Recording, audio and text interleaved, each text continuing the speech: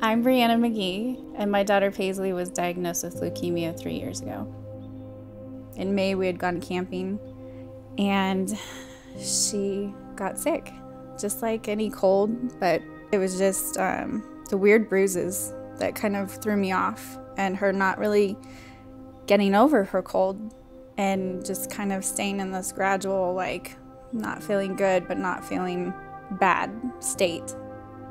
I kind of Googled all of her symptoms, and the first thing that came up was leukemia. And I just bawled. I was just in tears. And Jason looks at me and he's like, "What's wrong?" And I couldn't say anything. I was crying so hard, and I just knew in my gut that that was what was it. I remember Paislee asking me, "Mom, what's wrong? Like, are you okay?" I'm like, "Yeah, honey, I'm okay. I'm just a little sad right now." Just trying to be brave for her was the hardest. He lost his voice after he stayed. All right, let's start with round one. Round one. All right, bring it in. What's 6 minus 1? 5. I remember coming home from work and Bree was sitting in the chair. She just held her phone out and I went and looked and it was childhood leukemia. And just said, "Get in the car, we're going to the hospital."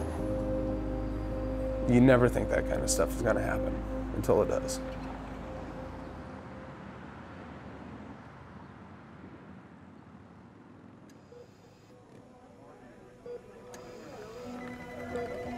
I remember getting to the hospital and meeting Dr. Meeker, and I was just having a real tough time with what was going on. And I remember him looking at me and said, "If you wouldn't have followed your instincts, or if you would have waited any longer, her organs would have started shutting down." So I guess as hard as it was to hear that your daughter has cancer, I know that it could have been a lot worse.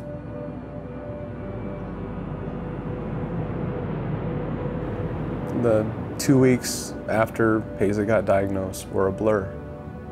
I was working anywhere between 50 to 70 hours a week. Paislee did ask me why I'm not home so much, and I cut it down to 64 hours, which is still a long time to be away from home. Try to just think that it's got to be done, and you do it.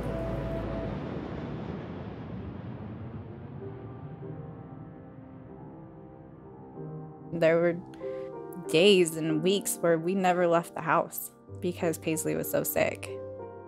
She would explain to me some of the things that are troubling her. For instance, when she started losing her hair, and she's like, "Mom, I don't look beautiful anymore." And that's one of the reasons why I was just like, I'll do it with you. You shave my head first, you know, and I wanted her to know that she's special whether or not, you know, she has hair or if she doesn't have hair. And I really wanted to show that to her. I know she doesn't remember a lot of it, but I think it helped her a lot. And he wasn't a very good swimmer. Little water wings, they're super cute, huh? He doesn't seem to like the food that the narwhals eat. 1, 2, 3. She rang the bell, had her last chemo pill, and then I could slowly see her immune system working. It's so difficult at times, and I think throughout all of it, I've had to stop and look at the little things, you know, and it's rewarding to see her actually take the little steps, take the big steps, and get to the end. I saw what she went through. We all went through it, but I saw her keep going with a smile on her face, and I knew that if she could do that, then so could I. She's a strong little girl, and she just made me be even stronger as a mom.